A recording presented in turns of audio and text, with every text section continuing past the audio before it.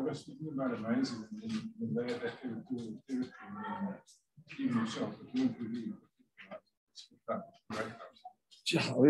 yeah, Steve, it's a fairy tale. I mean, Springbok squad member, man of the match, and he was, because we were seriously under the pump half an hour. I mean, from where you guys are sitting the same area as I said, we were just looking to our left for the first half an hour.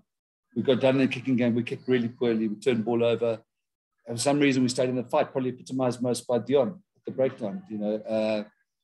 But then I still got back 10 minutes. I mean, we got credit to those players because we were being beaten up for a while there. And the Stack finished the half strongly. And I think in the second half was very, very impressive. But Deon Fourie made a massive difference. Gavin. Final one from Dobson, and then I'll start. Dobson, can you just comment on the Bulls' overall defense? There were 4 errors in that vacuum channel in the line-out. 2 in the first half and 1 in the second half. I mean, can you just comment on that? No, look, I think the Bulls' defense last week was brilliant. I think they've changed quite a bit, which is a credit to Joe, to the Bulls' coaching. They were quite soft early in the season, and they got harder and harder in terms of their front line, and they put us under some pressure tonight. So, yeah, I thought the Bulls' defense was really good.